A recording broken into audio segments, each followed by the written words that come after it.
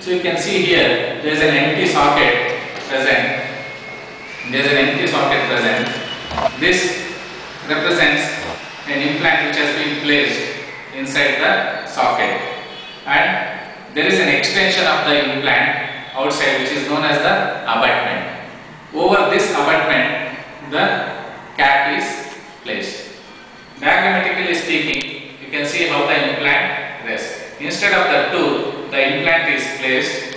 This is the jawbone, this is the cross section of the jawbone, and there is one more bone covering this. So the implant goes in between two portions of the jawbone and it rests in between the jawbone in a medullary bone. You can see over that there is a suprastructure which is known as the abutment, and over which the cap is placed.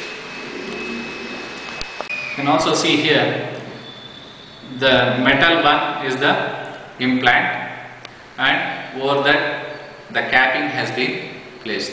This is how the implant is placed in the mouth as well. The implant acts like the root portion.